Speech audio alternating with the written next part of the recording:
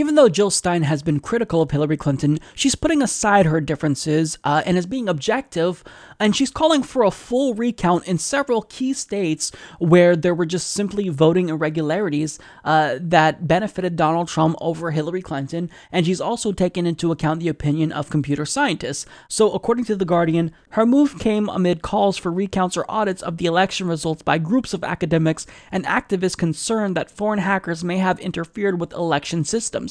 Donald Trump won unexpected and narrow victories against Hillary Clinton in Pennsylvania and Wisconsin, and may yet win Michigan, where a result has not yet been declared. Now, since she launched this effort, Jill Stein has raised more than $6 million, so we will in fact be able to afford a recount in all 3 of those states.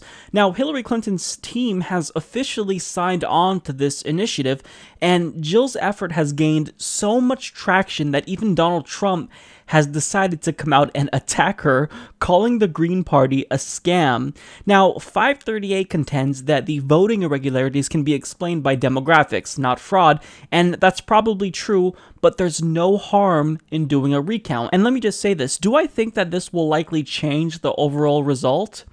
No, I don't expect it to. But I think that there's no harm in doing a recount. Now, some people are skeptical of Jill Stein and are wondering why all of a sudden she's taking a seemingly pro-Clinton stance because she only wants to do a recount in the states that Donald Trump won.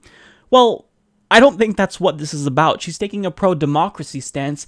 If you really do want to commit election fraud, are you going to do it in Multnomah County, Oregon, which is always going to be blue? No, you're going to do it in a purple state, which is where you're most likely to see more fuckery, particularly in these counties that tend to decide the states themselves. It makes sense to do them where fraud is most likely to occur. Now again, it's most likely the case that this isn't actually fraud and 538 is probably right, but there's nothing wrong with just making sure everything is copacetic and that there's no craziness going on. Why would anyone not want to count the votes and to be sure that they are counted accurately? What we know is that there were lots of hacks taking place around this election, hacks into voter databases, into party databases, into individual email accounts. And what we also know, unfortunately, is that the equipment that we use, much of it is not just open to hacks. It basically invites hacks and malfeasance, tampering, human error, etc. Some of the voting machines in use in Wisconsin, for example, have actually been prohibited in the state of California because they've basically been proven to be wide open to tampering. So what we're saying is, not that hacking or fraud has necessarily taken place. I don't think we have evidence of that. But I think it's only natural and it's good for Americans to be reassured that our votes are counted, especially after such a divisive and bitter election where 80% of Americans, according to a New York Times poll, basically said they were disgusted with this election. They didn't like the candidates that we were limited to. They were screaming for open debates and other choices. It was a very bitter election where so many people were voting against their worst fear rather than for the candidate that they wanted. I think this is a very positive step, and the fact that it has basically funded itself overnight reflects the incredible hunger out there among the American people to actually start doing something positive and to start creating an election system that we can believe in. And look, really, the red flag here is that the exit polls are really far off. And in foreign countries, if exit polls are off and they exceed the margin of error, then that automatically triggers a recount. So let's do the recount. I support this move. Let's just ensure that, everything went smoothly. And if it turns out that Donald Trump did, in fact, win legitimately, then cool.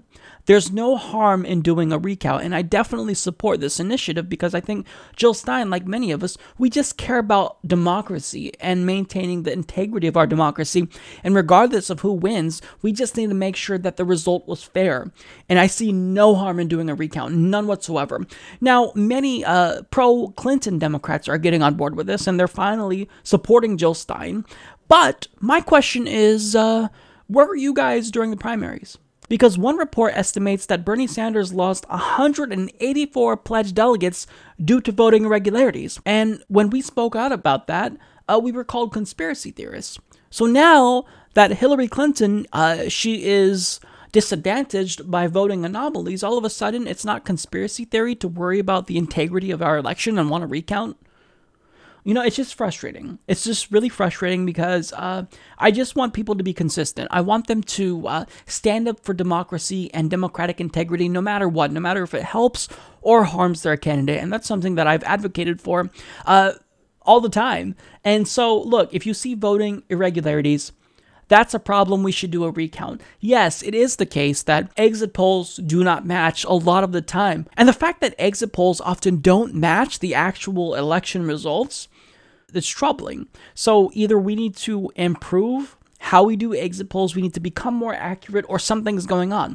We don't know, but there's no harm in doing a recount. I think it's necessary, especially with how close the result was. So anytime you have this really close election, I think if it's less than 100,000 votes in a state, let's do a recount automatically.